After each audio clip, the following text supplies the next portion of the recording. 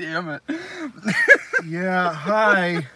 We got into the car, Yeah. and you said to me, like, what was the name of that movie again? Yeah. And I go, oh, The Least of These. Yeah. You're just, what?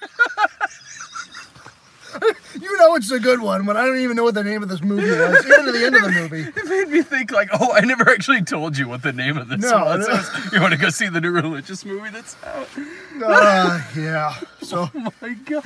Okay, well, business first. yes. Welcome to Midnight Screenings. I'm Brad Jones. This is Ryan Mitchell. We just Please subscribe to our channel. Yes, we do more than just giggle in a car. Yeah. We'll get to some real analysis here in a second. Trust me, but- we will. Oh my God. Subscribe to our channel at youtube.com/Stone Gremlin Productions to see more movie reviews. You can check out our latest snob video on 1941 and follow us on Twitter at the Cinema Snob. Wow. In the several years that I've been doing this, I've seen so many religious movies at this point to where a lot of them, more often than, I mean, every now and then there's one that comes out that's fairly decent. Mm-hmm. And then, of course, I mean, there's some that are bad, but even a lot of times the bad ones, I've seen so many of them that are bad for the same reasons that you just kind of get numb to it over time. But then once in a while, you get one that's so bad that it makes... It really makes it a unique experience. That was a unique experience. So, Yeah. you're a professional film editor. What did you think of this? Wow. Okay. So where do we begin? Okay. A film. It's about a Christian missionary in India. Yeah. And he, in forcible conversions are illegal in India or that part of India or whatever. And he's doing conversions, but like the story is about a journalist trying to decide if he's doing it illegally. Yeah, and the journalist goes, infiltrates into this leper colony that the missionary works at to convert himself so that they can basically bring this guy down in the article. But what you should really know about this film is that the missionary is played by Stephen Baldwin as an Australian man who is Graham Staines, whose name is in the title, in the subtitle of the movie, but is a very minor character in this film. He is a very minor character. It is really about the journalist, and I don't even, I mean, other than the fact that he has a new baby, like his wife just gave birth to a baby and his wife's ill from the birth. He just needs money for that. But he's just a journalist. Yeah. He's because the story. It's not that the movie has a bad story. Like you're right. When you break it down, it's not one of those movies that's necessarily insane due to its plot. Because granted, this movie is so amateur, it makes nothing out of the plot line it has. No, but this is I don't know. It would be like if you took the worst director at Pureflix and told them to make Silence. Okay, yeah. I mean, really, the story concisely is this. The journalist was hired to discover if he was illegally converting people. But actually found out that the conversions he got was because people were so happy with the good things he was doing. He was a wonderful person who did good things for this leper community. And when people converted to Christianity, they did it on their own free will. He didn't force them. There's the whole. That's it. That's the movie. Story. That's the whole thing. But this is a movie we saw on the big screen, and it's shot.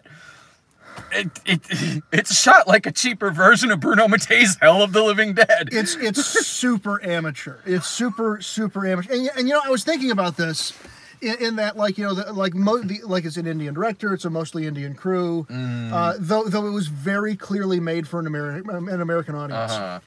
And I was thinking at first, I was like, well, Is it just that, like, that they don't do a lot of film? But I was like, what the hell?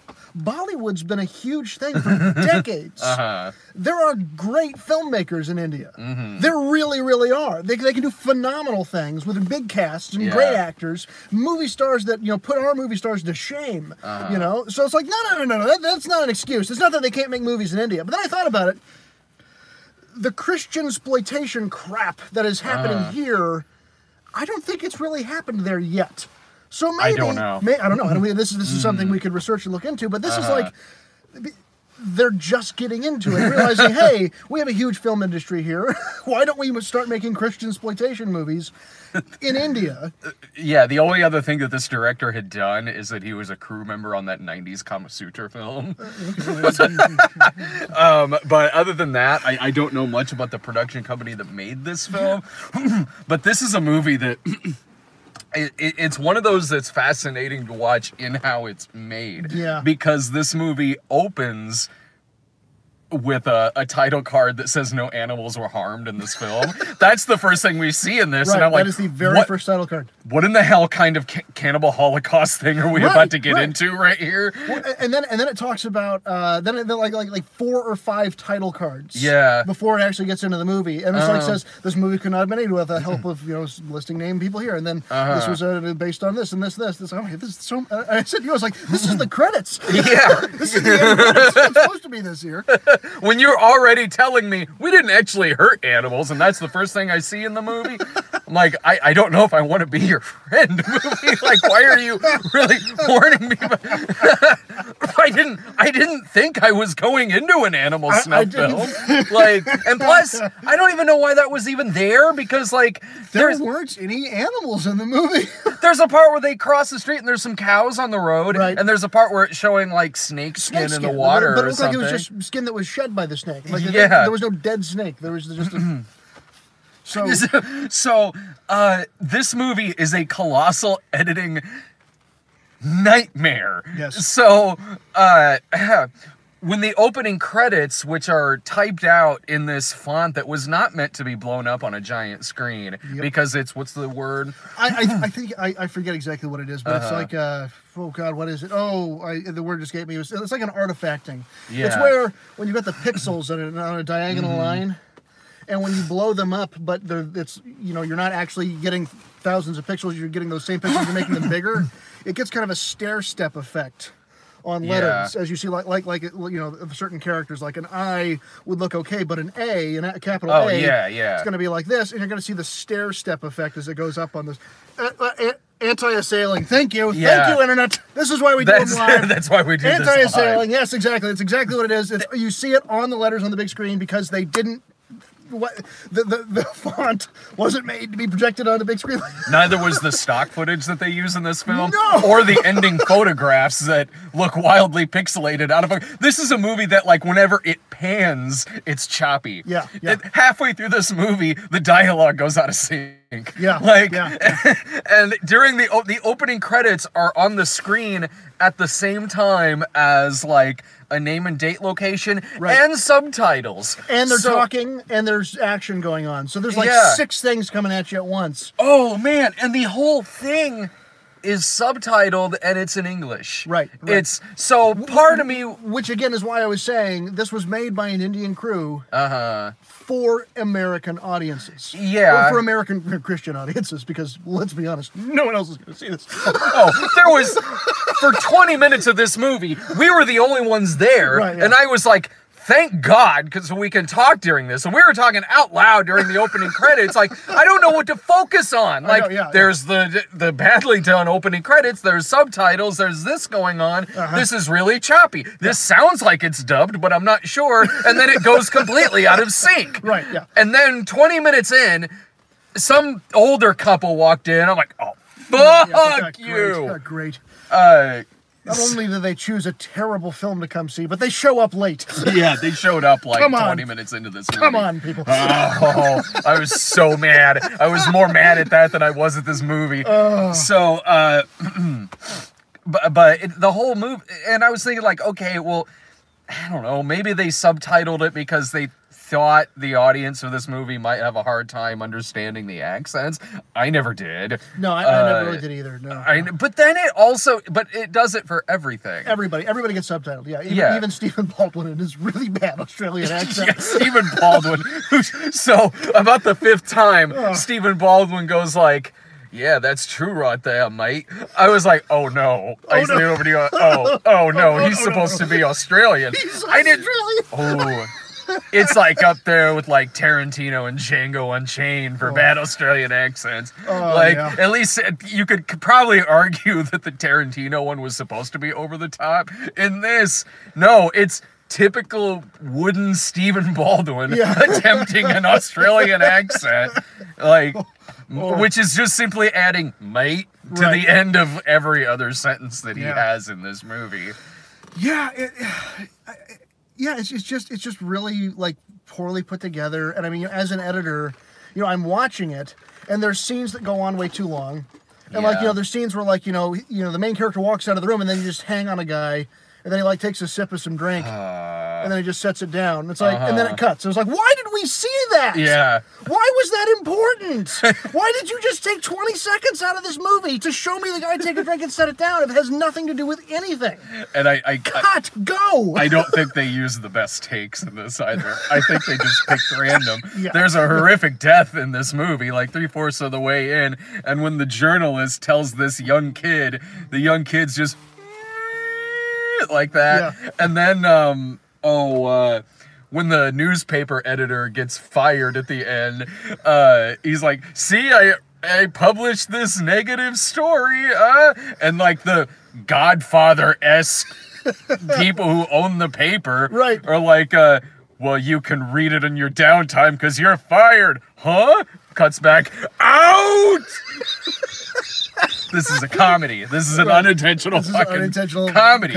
When they tell the journalist to go undercover in this leper community, and they're like, "I know you don't like touching lepers, but we need you to go undercover in there and try to convert to Christianity." The guy's sitting there just dubbed by somebody else with just this mafia cigar out of his mouth, "We need you to go undercover in this leper community." And I'm watching this going what am I watching? Like a Christian version of Cruising? Yeah. What is that? And it's it didn't know where the story was. It's kind of this idea that maybe all this really happened, right? Sure, yeah. Maybe this is all really what happened. But the trouble with true stories is that, sure, it's kind of, again, academically, the fact that this man was murdered for being a missionary, but really he didn't do anything wrong, and really he was actually a very good person. Academically, that's oh, interesting. Not, I really want to watch a 2-hour movie about it. Interesting. This is essentially this. I mean, this is a terrible because this is really disrespectful to this guy who died. Yeah. When you have death sequences that make you just perplexed by how it's edited. It gives characters flashbacks to scenes that they were not present for. Right. And not knowing who the main character is. And like I said, I think, skewing it very much towards a white Western audience. Oh, sure, yeah. But disrespectfully so, in that when his wife is mourning for him, she gets this whole long flashback of scenes we've never seen before of them as kids with her own song. Yeah. And I'm I get that she's mourning, and I get that it's bad for her, but isn't the journalist isn't his wife dying? But it's isn't she shouldn't that be the focus? I mean, yes, he's present for this thing happening, but what about his wife? What about his kid? I mean, that he's the main character. Yeah, despite the title of the film. Despite the title of the film, despite everything, he's the main character. He's the one we're supposed to be right? I mean, that... No, yeah, I mean, she gets this corny montage song that starts out with the lyric, "Do you ever contain your tears in a glass bottle?" Right, yeah. It's one of those, montage songs in a movie like this that just tells you all the emotions that are going on screen. You gotta build yourself up. Okay, all right. But this journalist is the worst undercover journalist I've ever seen in any of these movies, because he just hauls off of when we first see him, he just hauls off of this bus like a zombie film when there's a guy with leprosy on there. But then when he's like secretly taking photographs of this conversion that's going on, he just jumps out from where he's hiding and runs out and yells at the guy. It would be like somebody, God, if it would be like, I don't know, if you were watching Salvador with James Woods and like he's taking pictures of illegal activity and then just runs out and scream at the person for doing something illegal. Hey, you're doing something illegal. Yeah, like, so you're lucky all you got is your camera broken. So, and plus they're like, okay, we need to infiltrate you into this community so you can then convert to be a Christian. So immediately he does, and is still like kind of talking shit.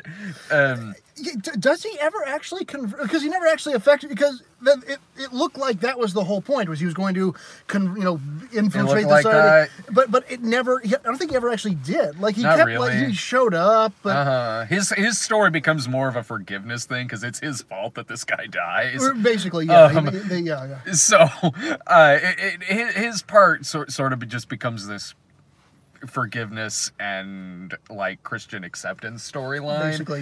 Basically, but he's just always there in scenes. Like he's supposed to be this undercover thing going on, but is wildly obvious about it. A scene will start out with two people. The scene will start out that he's not even in at first, and then like it's just two people talking, and then they'll look over and it'll cut away to him standing there behind something, just hello, like. Okay. It's like 5 times it does that in this movie. Like, who is this? Where do you keep coming from? This was rough. This was work. All right, this was hard work. To sit through this. But for you saying like, like nothing really happens in this movie, the soundtrack disagrees. Because nothing will be happening in a scene. The editor will be like the newspaper editor will say to the guy like, we need you to go there and find this story. Like through the whole thing. And then at the end when his title card's on screen, a part where you would think there would be music. No, then like it picks that moment, credits. To go like, maybe I should be silent. Not during all of these other scenes we've seen where the soundtrack overrides everying going on in the film. We're just there's no transition, there's no build up to it. It's just all of a sudden it's like, oh, this is an ominous part now because the music's ominous. It felt the whole soundtrack of this movie felt like temp tracks. Yeah, it did. Yeah. It like felt royalty free temp tracks that they found somewhere and didn't have any volume control on. I seriously feel like we just sat through a rough cut. You know what this really felt? Yeah, it felt like a rough cut of a student film. Like this takes me back to film school days, where everybody had to show their work. Yeah. And it's like, okay, everybody gets to watch everybody's film in classes we watch. Now, thank God, mercifully, those were only like 2-minute films. No, this movie's almost 2 hours. This was a 2-hour version of that, of like, okay, well, good effort, but, there's something about cutting the scene early. There's something about actually knowing who your main characters are. There's something about actually writing it so... Dude, remember the picture they showed of Stephen Baldwin with the Indian people in this? They pull it up and it's this awful, like that Photoshop picture we did in Jesus Bro of Allison and all the kids that looked like her was a million times more realistic than what they show with Stephen Baldwin and these Indian people in the film. Like down to the props, everything about this movie is, are you sure that's finished? Right, yeah, exactly. Are you sure? Is that really, that's what you're going with? Okay, all right, we're filming today. Okay, all right, sure. I can't believe we saw this on one of the bigger screens in town. This movie blown up to this huge screen with the problems with the sound, the panning. This was not meant to be seen on anything larger than editing software. Well, this is what I said when we were looking at the first opening. I said on their laptop, this looked great. Yeah. they were editing on their little bitty laptop, this looked great. It's like, this is amazing.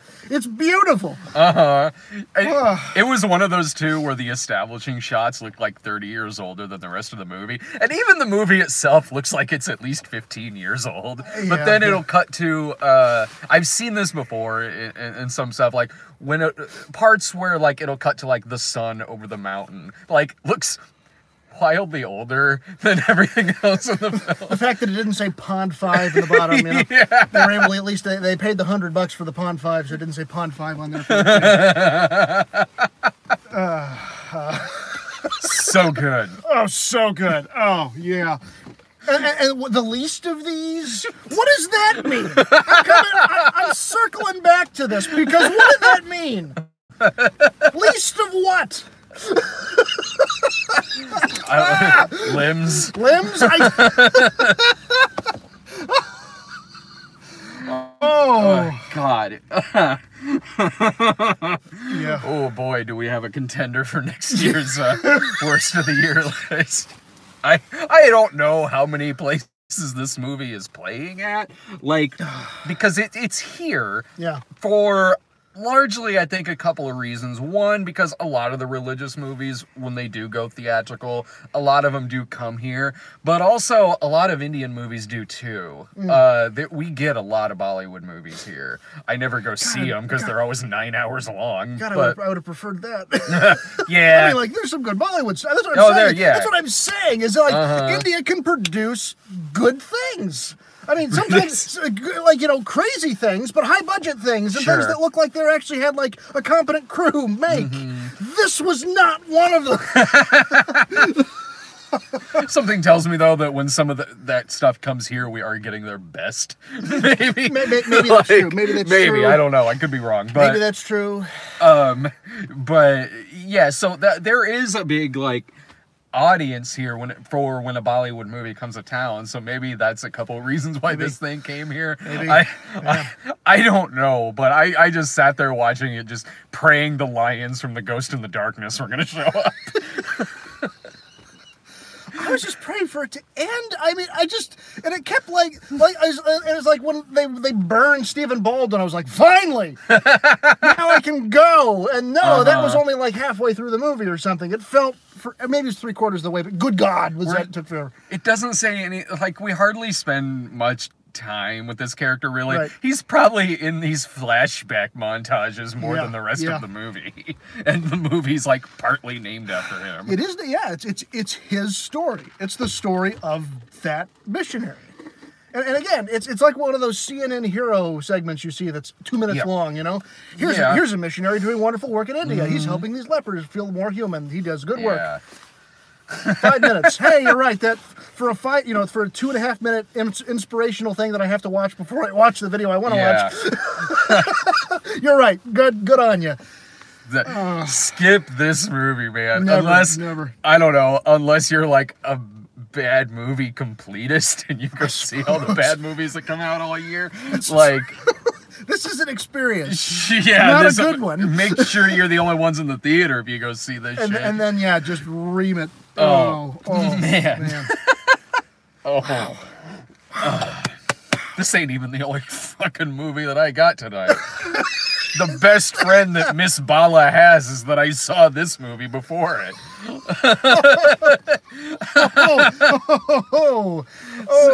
God. So I might come out of that movie like full price. At least it's got an editor. The ending credits of this movie list an Australian dialect coach. I was like, that person's fired. Yeah. Never work again. Like, don't lie to me, movie. Exactly. Stephen Baldwin talks in this movie like he didn't know until they said action that his character is supposed to be Australian. After day 2 of having him. Because day 1, he just did his normal voice. And then day 2, they're like, oh, you're Australian. By the way. I might be kicking myself for correcting you on this. Right, I probably should have just... Because your wife doesn't speak with an Australian accent, your kids barely do, your daughter doesn't, like none of the rest of them do, but you should have some kind of Australian accent. Just say mate at the end of just say mate, just a fine. lot of words. Any other final thoughts about this film?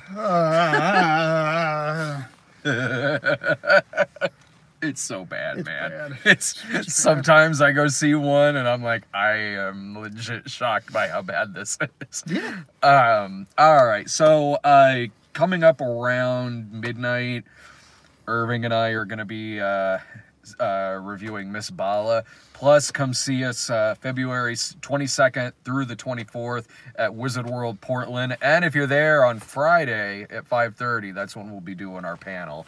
And use our promo code Cinema20 at wizardworld.com to get your tickets. So, all right, everyone, thanks a bunch.